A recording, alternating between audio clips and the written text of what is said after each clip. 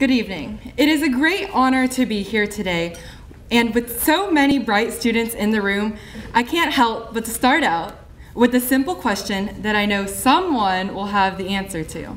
Okay, ready? What do Dwayne Johnson, Bluebell Rocky Road ice cream, and rock and roll have in common? They all rock. Get it? I hope you all love cheesy jokes just as much as I do. But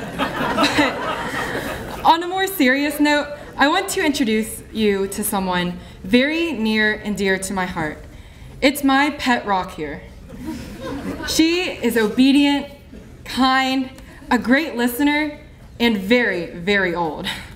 You see, as rocks go through cycles, the forces of nature leave their mark.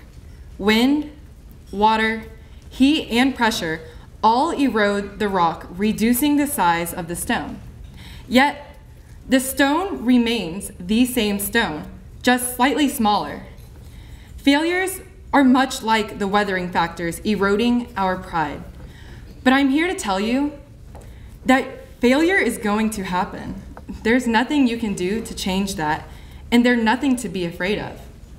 While the students in this room have had many successes in life, I know we have also failed time after time. I failed last night when I was unable to get a scholarship application submitted, and I failed this year when I couldn't keep my New Year's resolution, but who could? We shouldn't be afraid of failure. Growing up, my parents never asked me to make 100 on every test or to be #1 in my class. They only asked me to try my best.